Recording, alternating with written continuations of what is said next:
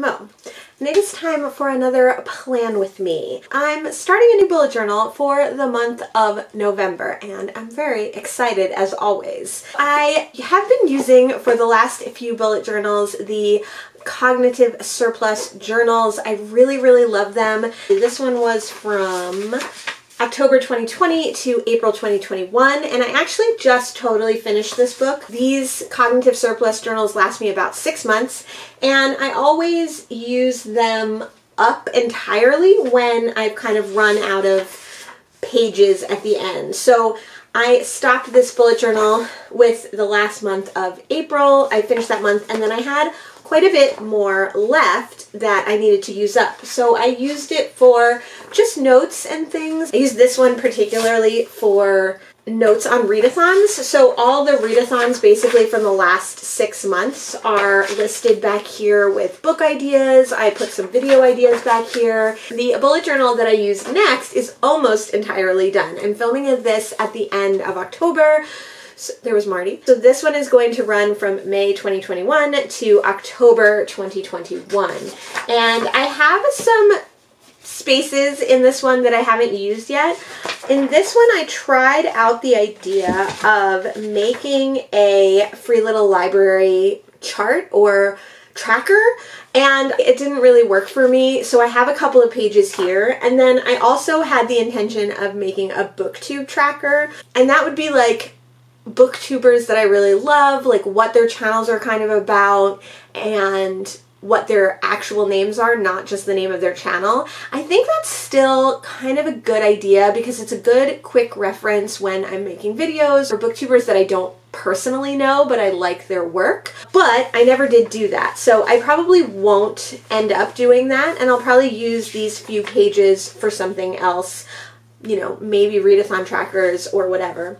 And then I also am going to end up having quite a few pages at the end of this one, maybe like 10 pages at the end of this one, not enough to get another full month in. I'm going to use those for my blog trackers. So in my blog, I make a lot of drafts of things that I want to come back later and write full blogs on, but then I kind of forget what they are, or I forget that I made them, or I don't feel like going back through the whole list. So I've done this before in a bullet journal where I've listed every single blog draft that I have, how far I've gotten on working on that, if it's just an idea or if I've taken the photos for it, and then I can cross them off as I go along. I started that list here and then I never finished it, so I'm going to use the last 10 or 15 pages of this bullet journal, and I'm going to make that, and then I'll only use it in this bullet journal. I won't reproduce it in the next bullet journal that I make. I think one of the things that I love about bullet journaling is that it's always changing. You never have to keep something that's not working for you. You never have to use something if you don't want to. You can always find a use for leftover pages. So that is a great, super customizable way of journaling and way of tracking your schedule and everything else. So love it. On to our new bullet journal. I needed a new bullet journal for November 2021, and I'm sure it'll last me as the last two have for the next 6 months. Of course, I went with Cognitive Surplus again. I think they're a really great company. They're small, they're low waste, they're recycled materials, and I think their journals are just stunning. They have a lot of different types of journals. They have larger journals, they have floppy journals, they have smaller journals, they have kind of field notebooks, they have hardcovers, they have soft covers, they have dot grid, they have line, they have blank. So any kind of journaler that you are, Cognitive Surplus definitely has a journal for you. This is not sponsored, but Cognitive Surplus, if you want to sponsor me ever, I would be totally down to work with you. I think you're a great company. The first of their journals that I got was this, which has the southern and northern hemisphere. It's really beautiful. I think they do wear a little bit, especially the darker journals wear a little bit on the edges. I'm really rough on my journals, so I don't mind that. Could just be a me problem.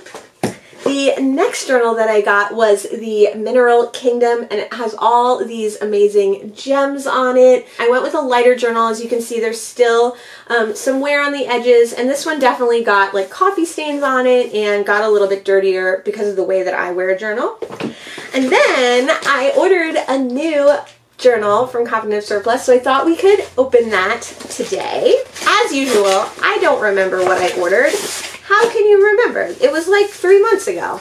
I always order my journals a little in advance of when I need them, but I have to say that Cognitive Surplus delivers so fast. I really enjoy that they use paper packaging. This is like a cardboard mailer that you could recycle, and the books are in cardboard, so they're well protected. They're not going to get banged up, but you can also recycle that cardboard, which is great. Of course, I can't get the tape off. One exciting thing about my ordering this time was I also ordered another journal. I ordered a planner from them, which I've never done before, but I'm contemplating the idea of using the planner to plan all my Booktube stuff and then using my bullet journal without the Booktube stuff. Because I find that the Booktube spreads that I make are based on my blog spreads, and I run out of room really easily in them. I end up changing things around. I end up writing out every video that I think I'm going to do, but then not using it, so I run out of space by the time I'm really doing it. I have a section for notes for like the next month and stuff. It's not really the best method. For instance, right now, I'm at the end of October, and I'm totally ready to start planning November's content, but I haven't made my November journal yet, so I don't have any place to put that. So I was thinking that if I got a year's planner, then I could use that. Here it is. This is the, okay, Spiel the Planner. What bullet journal did I get? Here it is. Oh my gosh. Wow. It's super beautiful. I don't remember ordering this at all. How wonderful for me. I always get the dot grid, so this is a dot grid, and this one is physical geography, and it's the oceans. It's ocean, planet, physical geography.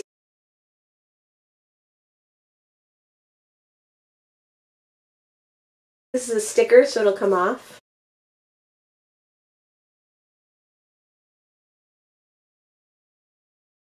Oh yeah, and everything has numbers.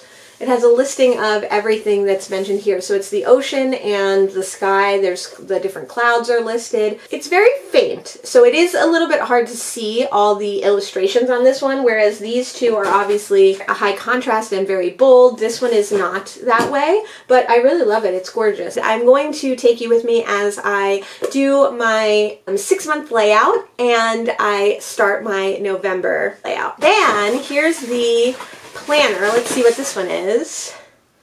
Oh, wow. Okay, so this is a lot smaller than I thought it was going to be. Now, that's definitely my fault for not reading the dimensions probably correctly. I did look at like 500 journals or something. Like, I looked at a lot of journals and a lot of planners. So this one is quite small. It's called Planetary System. It's called Star Map.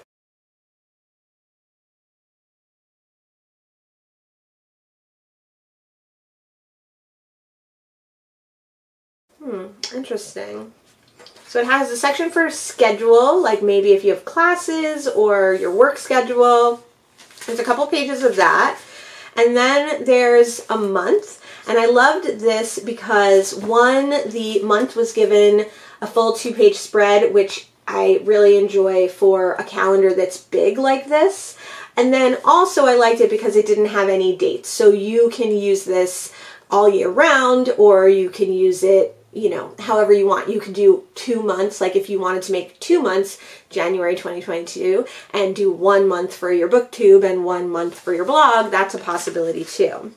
And then it has the days of the week.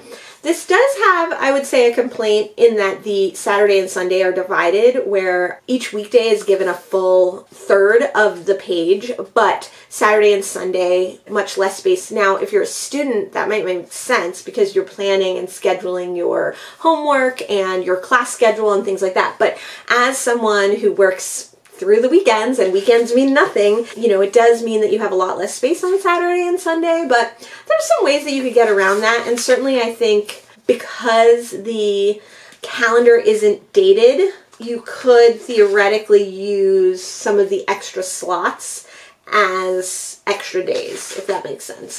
At the end, there's just a bunch of blank pages.